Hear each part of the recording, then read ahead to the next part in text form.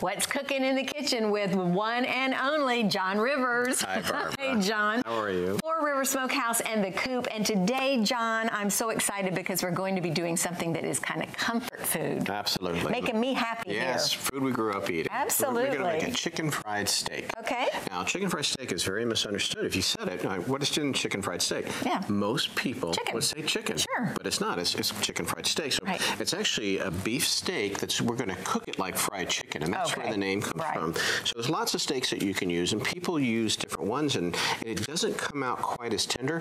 I found if you use a cube steak, it's going to have that, the properties are going to let it break down so that when you bite in it, you don't want it to taste like a chunk of steak. You want it to melt in your mouth. And this one is going to do that. Now, something that we can do to help it, we're going to season it with a little bit of salt and pepper here. Yeah.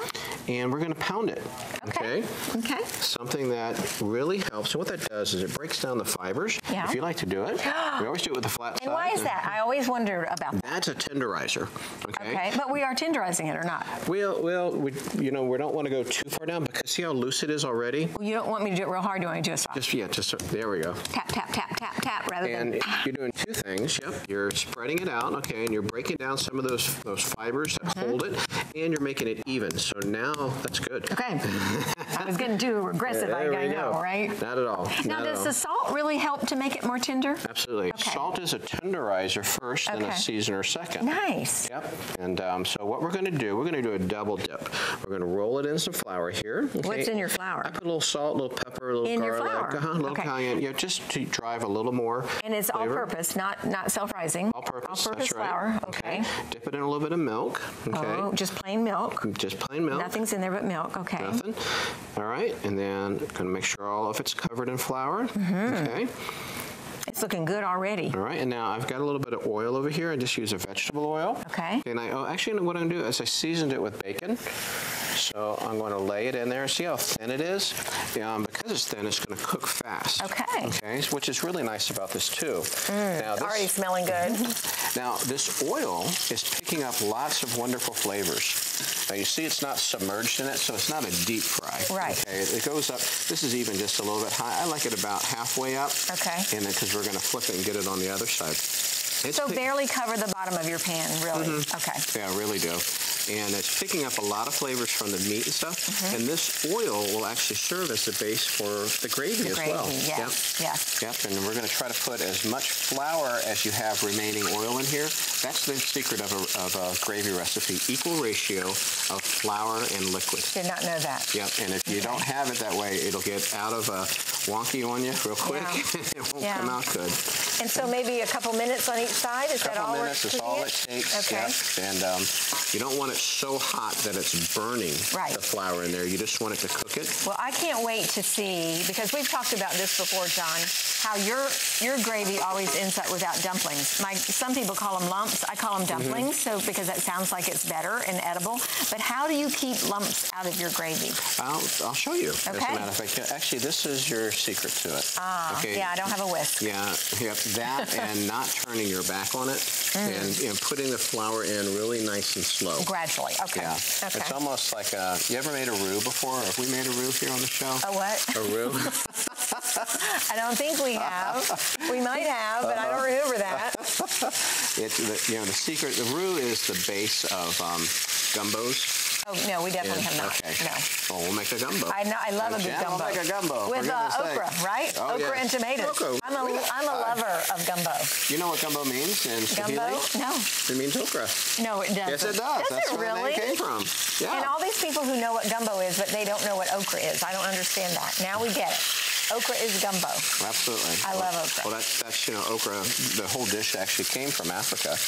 When all the folks came over from Africa, and that's where it came. Yeah, and that's where a lot of the flavors came from. Did not know that. Now I'll even go so far. I don't love boiled okra, but my kids love boiled okra. Yeah? They don't even mind the slime. Oh, really? But I like it more in a gumbo or a soup. So. All right, I'll tell you Looking good. That is looking pretty. All right, what are we going to do with all this oil? I'm going to turn that down. All that oil is going to be part of the gravy? It's an awful lot in there. It is a lot of oil. That would mean we would add a ton of gravy, a ton of flour to it. Right. And what you do, we're not going to make it all here because it's too much. But as you put it in, if you see how I turned it down a little bit, and you really want it to even cool a little bit more. Yes. and I'm slowly going to bring as much flour in as I have oil in there. Okay. And it's a constant roll like this so that you do avoid your clumps. I don't see any lumps forming. Not yet. No dumplings in John Rivers gravy. You see how you see now all those wonderful flavors that we got from the bacon being in there and the meat and the chicken, that all is going to incorporate in here. Okay. You know, once it gets really thick and sticky, we'll add like a buttermilk. Okay. And that's where the term buttermilk gravy comes from. You know, it's the final liquid that you add into it. I've got it on low. Okay, I'm going to embarrass somebody right now. I mean, it's not going to be you, so you'll be happy to know this. But do you remember our cute little Carly who used to be here at the station? Occasionally we get people asking, where's Carly? Where's Carly? Well, Carly went to work for her husband. But before she went, she and I did a cooking segment here together. And I was using buttermilk for a chicken pot pie. And she had no clue what buttermilk was. She's like, what is, and this is over the air too. She's like, what is buttermilk? So what is buttermilk from the chef? Buttermilk is milk that has vinegar added to it. Vinegar. You take 1 gallon of milk and you add about 1 tablespoon of vinegar to it. I did not know that. And it gives it that little bitter taste, and that's all buttermilk is. So it's not butter? Well, no. I mean, there's butter, sort of. Yeah, it's cream. Right. You know. All right. And this is what our final dish. That looks wonderful. Looks like. And this is, if I were to go to the coop, I would get mashed potato. I can get the sides that I want, but you have mashed potatoes, you have green beans, and I see some onions and a little bit of ham hock in there for flavor. Course, and cornbread. Yes, and cornbread. Now, would I get this big a piece of meat? Yes. Yes, you sure will. Okay. But you see how thin it is? That makes it really that nice. Helps. Right. Yeah. All right. I have to taste. I have to taste, right? Yes, that's just all right. You offend the cook if you don't. Absolutely. Melts in your mouth. Good. Melts in your mouth. You see how fast it fried? It doesn't take long at all, and you don't want to overcook it. It's like a steak. If you don't want to, you don't want it well done. John Rivers, 4 Rivers Steakhouse. It might be a steakhouse one day if you keep doing this. Now. Thank you, Barbara.